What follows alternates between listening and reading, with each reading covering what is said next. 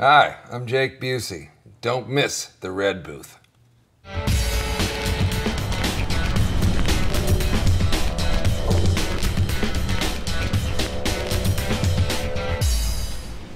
Hi, welcome to the Red Booth Show. I'm your host, Kimberly Q. On tonight's episode, I have actor Jake Busey. He has been in Ray Donovan recently, and he also has a new movie called The Predator coming out, plus much more. So come and join us. So hey Jake, how's it going? Excellent, thanks. Thanks for having me here. Definitely, thank you very much for coming today. This is really exciting because I know you have some new shows that are, coming out, and a lot of things are happening in your life. Yeah, I'm busier than I've ever been. So I'm pretty exhausted. It's the morning right now, and I feel like I haven't slept. I've been working on 2 different shows at the same time, which is kind of tough because you're getting the new scripts from each episode from each week, but then they're also constantly wanting to make the script better, so they have revisions that are constantly being hit. So I've got the assistant directors, the second ADs, firing off emails, and I'm getting revisions for 05, 06, 07, and then episode 05, 06, 07 on this show, and then it's just adding up, and I can't even keep up with the emails. So I finally had to call them and say, stop sending me all the revisions, just, night before we shoot. Let me know what it is. And let's do it. Yeah. Now, why don't you tell everybody what these new shows are that you're working on? Well, it's pretty exciting stuff. I didn't realize it, but now I'm kind of an old guy. So I'm doing this show with the kids. It's called Freakish. It's a Hulu show where it's season 2. So you can binge watch season 1. Okay, check that out on Hulu. And it's basically Walking Dead, The Breakfast Club, and Toxic Avenger. Toxic Avenger? Yeah. Okay. It's the small town. The chemical plant explodes, and the kids are in detention on a Saturday, and the poison gas fills the air. It turns a bunch of people into freaks, hence the name Freakish. Nice. Can't call them zombies. But they move really fast because, as it turns out, the chemical plant was doing experiments to make super soldiers. Oh. So now these zombies are like hyper quick, hyper fast, hyper strong, and the kids are trying to figure out how to survive in this high school. And if you saw The Walking Dead, you see how like the format of it is where you've got your core group, and as they move along, new little groups sort of come along the way. This one, they've been in the school the whole time, and then now I'm this older guy who has a couple of teenagers with them, and then that are under my wing, and I'm kind of we're trying to find our own way and survive. And then we find that there's a school, and we can take shelter there and not have to wear the gas masks all the time. So there's that, and then I'm working on Ray Donovan, which is the big Showtime thing, which is behind the scenes Hollywood with Ev Schreiber and John Voight. So it's and I play like a total meth head, crack freak fanatic named Acid Man on that one. And that must be a lot of fun. I was running around with a Desert Eagle 357 and then like these little crazy ponytails in my hair and all freaked out, and I'm like covered in grease and dirt. They like make you look all messed up, huh? Yeah, and then like my whole front, I was just wearing tidy whities and combat boots, and my whole front was all just scars and burn like it's like a big acid burn, so I'm Acid Man. Wow. So, and then one is shooting nights and one is shooting days. So Monday morning I start at 6 a.m., but then on Wednesday I'll be shooting all night on the other show. And well, at least hopefully you're not shooting on the same day, like in the morning and then in the night. Yeah. Oh my God. That'd be rough. So that's a good problem to have, though. It is. You're like, I have too many TV shows that I'm shooting right now. It is a good problem. In fact, there was going to be a third, and they said no because the schedule conflicted. And I was like, oh man, I could have had 3 on at once. I know, that's right. When I called you, you were like, oh yeah, I have 3 TV shows that I'm looking at right now. And I was like, whoa, that's cool. Yeah. But it might have been too much now that I'm realizing. But anyway, it's good to be busy. Good to be here. This is cool, and this is just some of the stuff that he's working on, including there's a Predator kind of thing too, right? There is a Predator kind of thing. Okay. Yeah. A sequel to the original first couple from way back when. That sounds amazing. Well, we're going to have to take a quick break, but we are going to be right back with Jake Busey, and you can hear more about Predator. All right. I really wanted to put a deck on my house. The floor was creaking and there were cracks in the wall. I had them put in walls in my basement. Well, the whole thing was done on time, on budget, and not a day of work was missed. Alpha Structural is a top-rate company. I'd recommend them to anybody. If you live in a hillside home and gravity is pulling you towards the edge of the cliff, I recommend you call Alpha. It was a real pleasure to work with Alpha. There's a shelter pet who wants to meet you. Meet one today. Visit theshelterpetproject.org. Adopt. Welcome back to the Red Booth Show. We are here with the amazing Jake Busey. Amazing. Wow. Well, you've been doing movies. You've done so many cool things. I mean, I've had people writing to me when they knew you were going to be on the show, like, the most scariest thing I've ever seen was when he was in The Frighteners. Like, Oh, yeah. Oh, my God, yeah, right? Yeah, bringing it way back. I know. Yeah. And Stormship Troopers. Right. I yeah. mean... Yeah, that was a big one. Starship Troopers was a long shoot. That was the better part of an entire year to film that one. Well, it's really hard to get the bugs to do what they're told. That's what I heard. Getting them to follow direction and corral them, they just want to eat you. It's tough. yeah, we were netting, and we had net guns. You'd shoot it, and the net would capture them. And you have to have those animal wranglers. Yeah, the bug wranglers, and they were some weird dudes. You're around all that DEET and all that raid all the time, and you get a little strange. That's what happened. Yeah, well, exactly. And I mean, you obviously have this new Predator movie that's coming up, or Predator show. Well, yeah, basically it is, there've been a lot of Predator films. So there was the original Predator. Which was amazing. Which was an amazing film. Yeah. Schwarzenegger back in the day in the 80s when he was doing his thing. And then a couple years later they did Predator 2, and he went off to do, I believe, Terminator 2, and wasn't available, so they did Predator 2 with Danny Glover and my dad. So this film, even though they went on and later on they did like Predator versus Alien and Predators and did some different things, what we just did is now kind of reinserting itself back into the original narrative of the first two. So this would, I think, technically be Predator 3.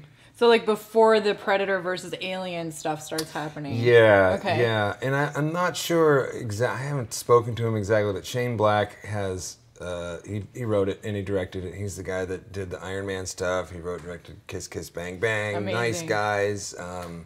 Yeah, and Shane was the guy that wrote Lethal Weapon. My dad was in that.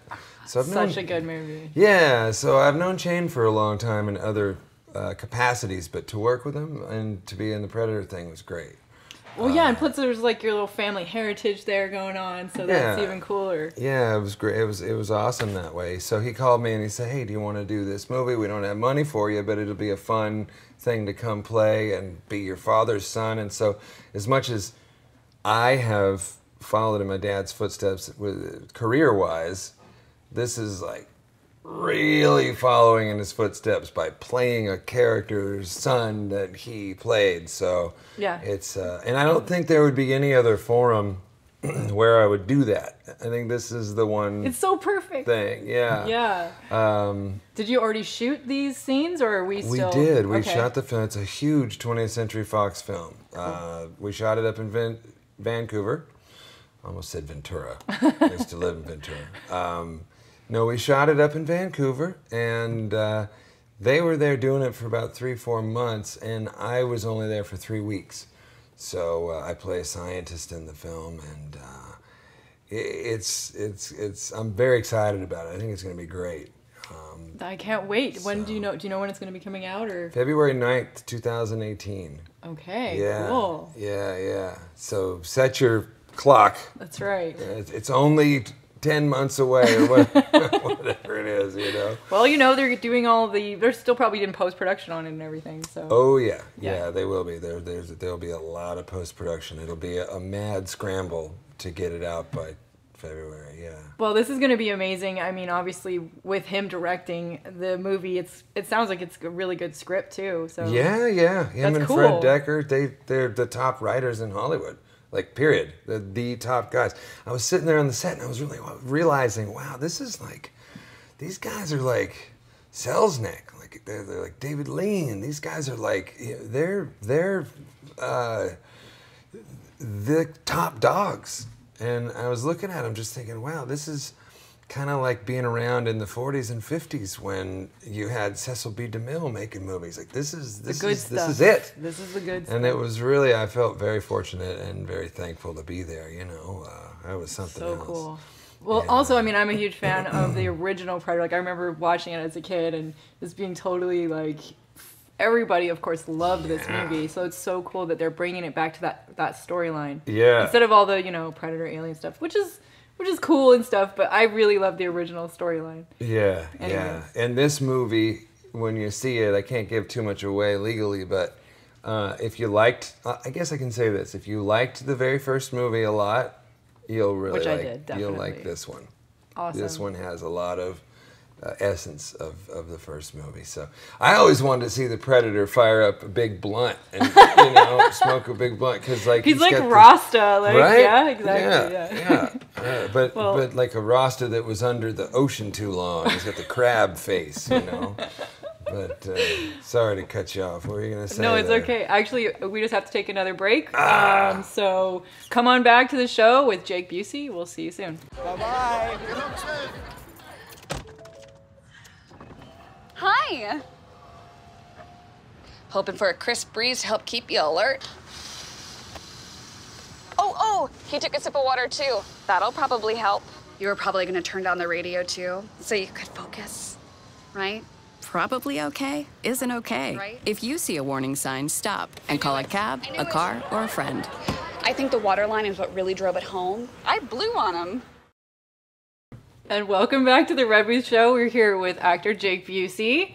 Yeah. Yeah, this is exciting. I think it's so cool. You have so many shows going on now and new projects, and you know, obviously Thanks. you've been in a ton of movies that we've seen. So many of the audience are gonna know who you are and like have seen you for many years. You know? I hope. Yeah. You know, that would be cool. I'm sort of like the I don't know. I'm like the below the radar guy. Every now and then someone will say, "Hey, I saw you in a movie." But No way. Are you serious? I would Yeah, think yeah. people would definitely like know you like very well. occasionally, like I did an episode of Justified a couple years back, and then like, Oh, I cool couldn't. show. I could. Yeah, right. That was Yeah. a great show.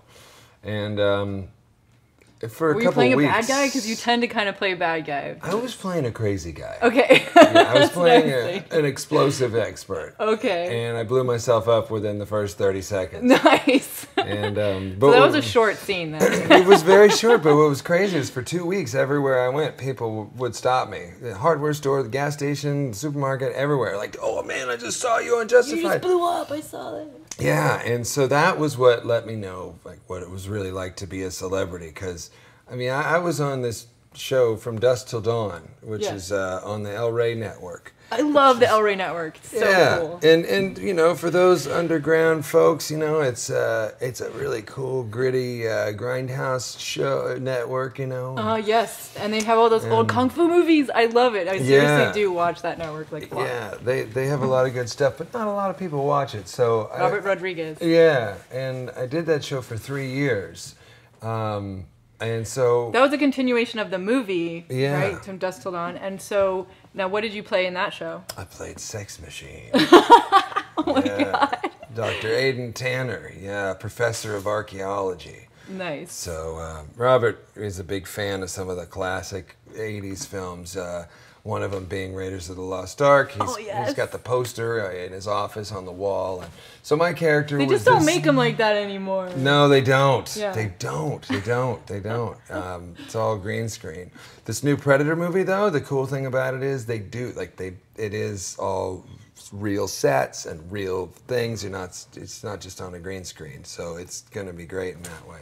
That's so cool. But yeah, so my character, Sex Machine, was like a sexually perverted archaeologist who loved to explore the Mayan mythology and that type of thing. So Nice. that show was cool, and I got to work with Danny Trejo on that show. He's so cool. He's amazing, and he's an old friend of my dad's, and they'd done a few movies together.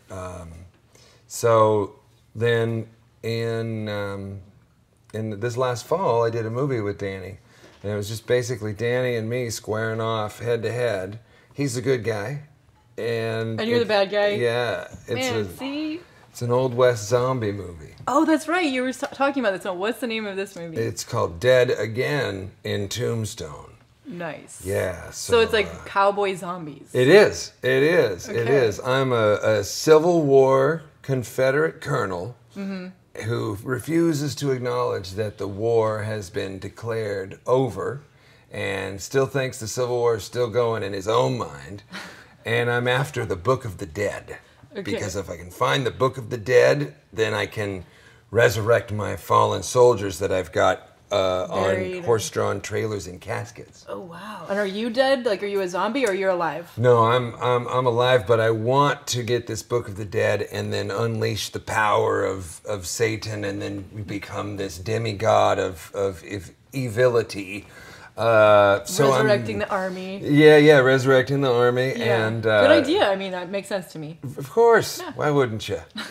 You know? So it's a Universal movie, and Danny plays a guy who was formerly a bad guy, and he sold his soul to the devil, but then now he's trying to be a good guy. And as it turns out, his family are the keepers and the protectors of this book. So they're trying to keep it away from anyone like me. Nice. Henceforth, Danny and I are battling Sounds head to head. Awesome. Yeah. And when can we see this? I think it should be out coming up in the next couple months. Okay, cool. Yeah. And no longer are things just like, look, go to the movie theater. It's like, you can find it streaming on whatever, Apple Hulu, TV Netflix, or whatever. Apple TV. Yeah. So it's somewhere. Find it. Awesome. Well, we'll definitely keep an eye out for that. And it's Dead Again in Tombstone. Yeah. That's so cool. Yeah. Okay, good. We'll have to take another quick break. Taking a break. And we'll be right back with Jake Busey. Okay, so we drowned the fire. Yep. Stirred it. Drowned it again. And now just feel if it's cold. Yeah. Cool.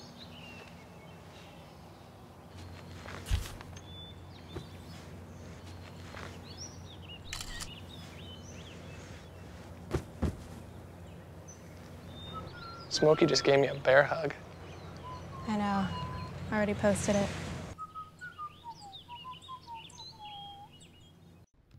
There's a shelter pet who wants to meet you. Meet one today. Visit theshelterpetproject.org. Adopt. And welcome back to the Red Booth Show, everybody. We're here with actor Jake Busey. Yeah. How's it going? It's going good. I just got a tweet on my phone here. Nice. I got a tweet from a guy named Robert J. O'Neill. And do you know who he is? It sounds very familiar. Navy SEAL. Okay. Baghdad or one of those, I can't remember, don't quote me right now. He was the leader of a small group that took down a certain somebody. Oh, dang. Oh, man. Yeah. So he knows the truth. A certain Osama bin something or other. Yeah. So he and I have become Twitter friends because someone said, if anyone ever made a movie about you, who would you want to play you? And he said, Jake Busey. Nice. Right? Yeah. So now he's like tweeting me like, I'm going to be in town pretty soon. And I'm like, well, shit, come out and visit. Sounds like a good plan. You guys can make the new Navy SEAL movie, and then you'll have to do Navy SEAL training, which... Yeah. Right? Wow. Yeah, I had to bulk up. Yeah, it'll be completely different from some of the other stuff I've done. I got a movie that's going to be coming out soon. It just got finished. We're trying to sell it. It's an independent film. It's called Dead Ant. Okay. And directed by a friend of mine now. We've become friends. His name is Ron Carlson. And Dead Ant is the story of some glam rockers from the 80s. Okay. And they were kind of a one-hit wonder. So the Dead Ant is the band? No. Okay. Sonic Grave Sonic Grave. Yeah, Sonic Grave, which has its own irony to it, right? But so they were a one-hit band, and then they were dead in the water, so to speak, in the music world. And they decide they're going to make a comeback at Coachella. And they do a road trip out there in their old pickup truck with their old Airstream, and they're going to go play at Coachella and get all the new young generation to get into glam metal. And Tom Arnold is our band manager. Oh my god! And we got Reese Coiro. Do you have like a huge wig, like major hair? They just put a little bit of extensions in my own hair, so I just have like long blonde hair. Nice. And I kind of look like a kind of a weird version of Bret Michaels and Sebastian Bach. And That's awesome. And those guys are great, you know. But we were sort of doing a genre stereotype thing, but. So on the way to Coachella, we have a peyote ceremony, and Sean Astin, for The Hobbit, he takes too much and drinks too much beer, and the big Indian chief said, listen, you can't harm any living things while you're having this peyote experience, and you got to all do it at once at the Sacred Rock at sunset. Of course, he ignores all this, and takes his early, still driving on the road. They get there and he has to pee, and then he like kills this ant. Well, the ant comes back and with a bunch of friends, and he's bigger. And then somebody kills one, and they come back and they're bigger and they're bigger. And the next thing you know, we've got ants the size of Volkswagens chasing us. Oh my god! It's like Spinal Tap meets Starship Troopers. It's crazy. Oh my god! Sounds like a bad trip. Really bad. Oh yeah, but it's a funny movie. That's awesome. Yeah. And that will be out, or is it out now? We are getting it. We're submitting. We just submitted it to the Toronto Film Festival. Oh, cool. Trying to do some festival route. And nice. get some. We've got someone that wants to buy it right now and distribute it, but I don't know if it's like really the biggest, best possibility. So. Hold out for the right deal. Yeah. We're trying to be like the pretty girl at the prom. Hold out for the right guy, you know. That's awesome. Yeah. Well, and also I wanted to mention, you've kind of grown up in the industry because obviously your dad is Gary Busey, which has got to be quite an interesting life, Yeah. And I mean, that's probably helped you get started, like your first acting role and like things like that too. Yeah, I think having the name and looking like him was quite interesting, and people were curious. A lot of them were. I didn't realize that he kept us fairly private from the public, So a lot of. And that's not easy to do that. Yeah, I guess. I mean, this is before the internet when I was young, but. There was a lot of casting directors, a lot of producers that were of the mind of like, whoa, Gary's got a son? Oh, bring him in. Let's see him. Let's check him out. So I knew I had to be good. So I really, really, really studied my butt off because I didn't want to go in there and like not be able to live up to the name. And I'll never live up to him, but at least I didn't ever go in and like shit the bed, and embarrass the family in that respect. But yeah, it's I'm kind of a child of the circus who stayed in the circus, really. Well, did he like give you pointers and sort of help teach you his approach? Yeah, he's had his big one was hit your marks, find your lights, say your lines, and don't fuck up. It totally sounds like something he would say. Yeah, that's Dad. Simple and direct. And no BS. So, and then every now and then you get these very interesting soliloquies about the energy of the universe and all this stuff. But he's always been a real spiritual guy. So, and he's also got these roots with he grew up in Oklahoma and he's got Native American heritage. So he's really been into the whole. That's right. You're part Indian. That's so crazy. No one would ever think that looking at him. No. The tan. I certainly don't look like what you'd imagine in a Native American Indian. But my family, we did the genetic testing thing. Yeah. And as it turns out, all the people in my family go back to being in North America all the way back to 1616. Whoa. So when people say, "What are you, like German or Swedish or like what?" It's like, wow, I'm American. You're like serious American there. Yeah, and like the wheel of all the different like where you're from for me is just a total blend. So I'm just as American as you get. I'm blonde haired and Indian. Yeah, cool. Crazy. Yeah. That's awesome.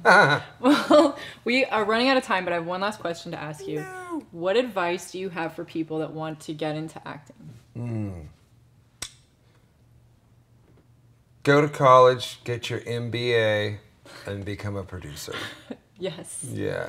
That's great. I would definitely suggest that. And then if you want to try acting, put yourself in one of your movies and find a role for yourself in one of your films. That's awesome. Yeah. It's cool because you get to be the one then that's actually creating a project, right? Yeah, and actors don't get paid anymore. Actors used to be rich and famous, and now they're just famous. Like we don't. The generation that's now sort of in power, the millennials, they grew up with cameras and YouTube and being able to sort of do it yourself. It's a whole DIY world. Mm-hmm. So they don't really look at actors as being special or different or important because, hey, I can do it. I can make my own little movie and put it on YouTube. What's so special about that? So now that we've got 25-year-olds running movie studios, when I book a job, they're like, well, we're going to give you a minimum wage and that's it because you're not worth any more than that because there's another guy that could do it because he grew up with an iPhone in his hand. So times have really changed. Wow, really? So like the pay rates and everything is really noticeably different. Like I said, I'm working 2 jobs. I just came off The Predator. I got a movie with Danny Trejo. I got Dead Ant. I did 3 seasons, 3 years on Dusk Till Dawn, and I can't pay rent. So whoa. I wouldn't suggest being an actor. I would definitely suggest have a financial background, be a producer, make your own movies, and if you want to be in front of the camera, put yourself in front of the camera. Cool. Yeah. That's awesome advice. Yeah. And that's crazy. What a different world it is. It's not. Yeah. In the '90s, it was great. It was like you got paid for what you did. You did a couple movies a year, and it was hard to get work. And then you got paid enough to last until you could get to your next job. It's not that way anymore. It's really changing. Much like we don't use film anymore. We use digital cameras. So the whole landscape has changed. It's just a new ball game entirely. Wow. Yeah. That's crazy. Yeah. Well, we'll have to get you some shirts with just Jake Busey. We'll be like, just get tons of merch, There we go. Just shirts is fine. Clothing on the back is good at this point. There you go, right? Yeah. Back end points. Okay. You get some eggs, that'd be great too. Some bread. Wow. So thanks for having me. Yeah, thank you so much for being on the show. It's been awesome. Fantastic. I love the red booth. My face blends right in. And everybody should definitely go and check out his new shows on Hulu and Freakish. That's right. And Ray Donovan. Ray Donovan, amazing. Yeah. Super cool. Okay, good. Well, thanks so much for watching, guys. We'll see you next time.